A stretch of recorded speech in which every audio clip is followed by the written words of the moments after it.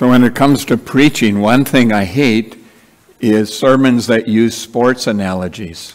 I find that they get stretched too far and get a little cheesy, so I don't like them at all, except for today.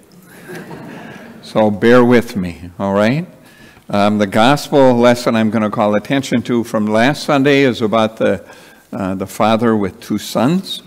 And I want to start by telling you about a father with two sons that I worked with.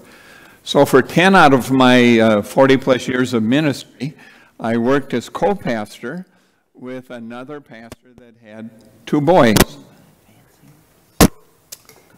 His oldest son loved baseball, and he loved baseball with a passion. He was one of those kids that ate, drank, slept, dreamed about baseball.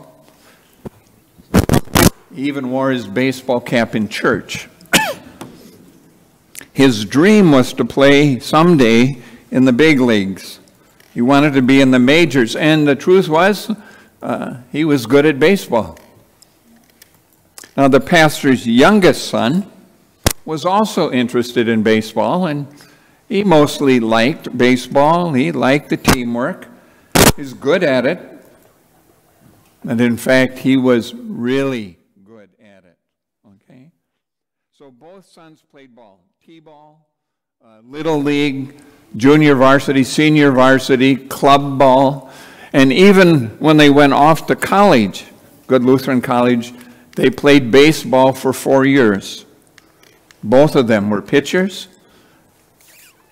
For the oldest son, the one who was passionate about the sport, that's where it stopped.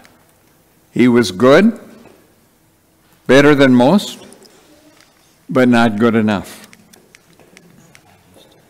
For the youngest son, the one who mostly liked baseball, well, he was much better than most and ended up playing for a farm league for one of the major teams, though he never got called up. So, we're talking about good and better and best. Both were good, one was better, but neither one made it to the best of the best. Now, I thought about those two boys when I studied the Philippians lesson and relearned Paul's story. Paul talks about how God measures and qualifies us for the life of faith, life in the faith league.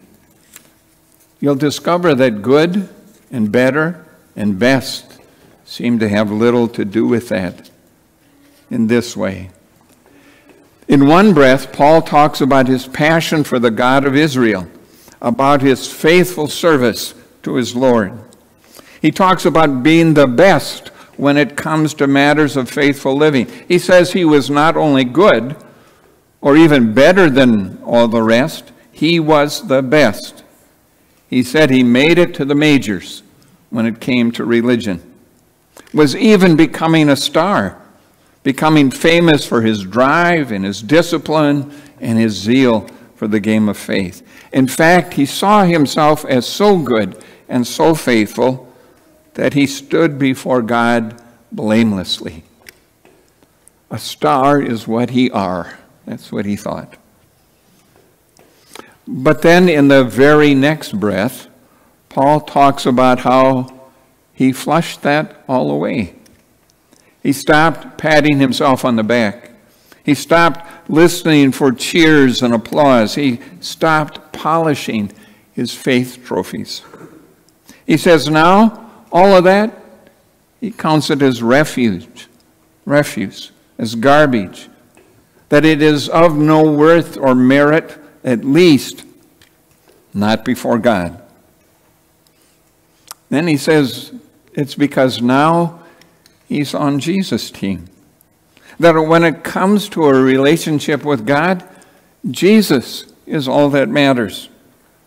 All that really matters is what Jesus has done for him and for others and for the world. What really counts now is the gift of faith and trust that God is building within him. What counts is the prize of a right relationship of trust and hope and love gifted to him through Jesus Christ. What counts now for Paul is a life of thankfulness, a life lived in deep gratitude, a life lived in service to the gospel. Only that gift of grace in Jesus Christ, only that makes his life good or better or best of all. From now on, Paul says, to know Jesus, or maybe better, to be known by Jesus, to know the promised prize of new life in Christ, well, Paul says again and again, that's the whole ballgame right there. In fact, he's so excited about the grace shown to him, he says that even sharing in the sufferings and death of Christ would be worthwhile. Why the sudden change? It's pretty simple and clear. Paul says, because Christ has made me his own.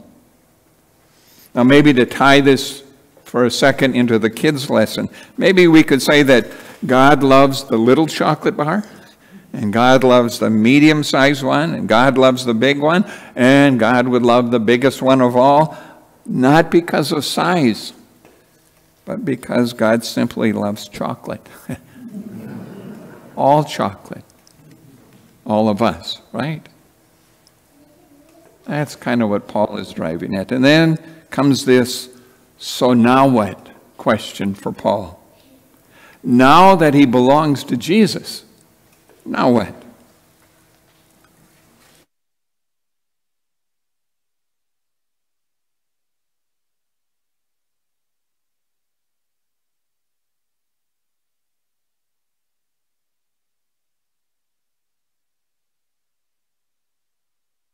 Of grace is so profoundly life-changing for Paul. He says he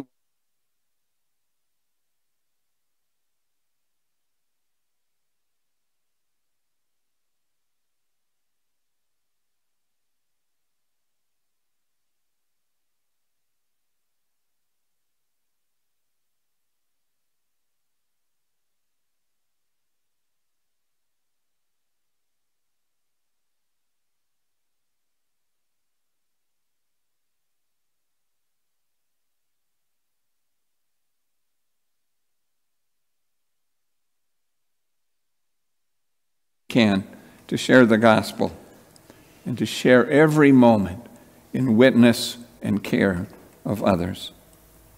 For Paul, the old way of playing the game is over. God's new game and new way has drawn Paul into it. And he says, now I play for the sake of others. Why?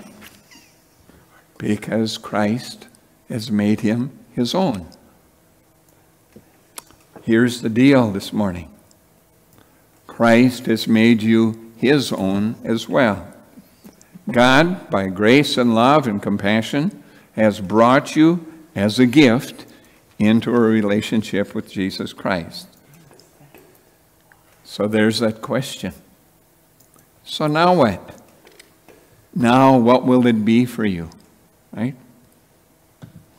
It is not possible to be spectators in this game of life and faith, for sure.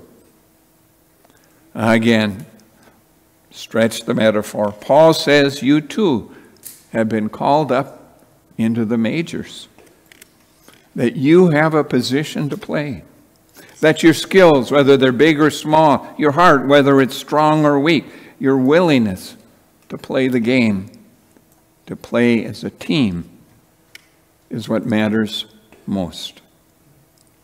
Because you matter, and this matters. And it truly does not matter if you're good or better or the best at it. It's simply that you are at it, that you are now in this game of faith with whatever skill level you bring, right? Your goodness, your better than otherness, your very bestness. Paul says, it doesn't matter about getting you into the game, but however you play, remember that it helps the team, it helps the faith community, it helps the wider community, it serves the world, and it serves the gospel, right? I'm going to reach back for a moment to last week's gospel. You might remember that, the story of a father with two sons. I think it fits the so now what question for us in this way. The father asked one of his sons to go to work in the field. What did the son say? He said yes, but he did no, right?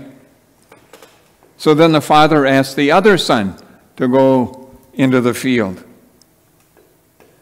And this one says, no way, but later does yes way, right? He goes and does what needs to be doing because, well, maybe it's because it's his father who asked, and he knows that that ask needs doing.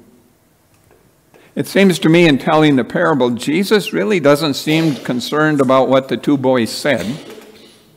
His focus is on what the two sons actually did in their response.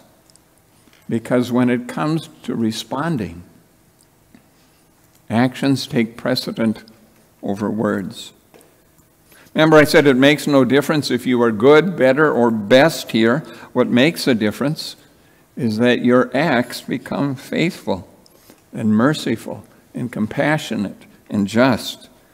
That it's thankful self-giving that you're involved in that builds a wider community of faith in Christ and a community in service to the world.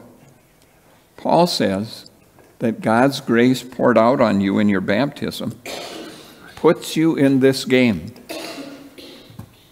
And it's the only game that really counts for now and forever.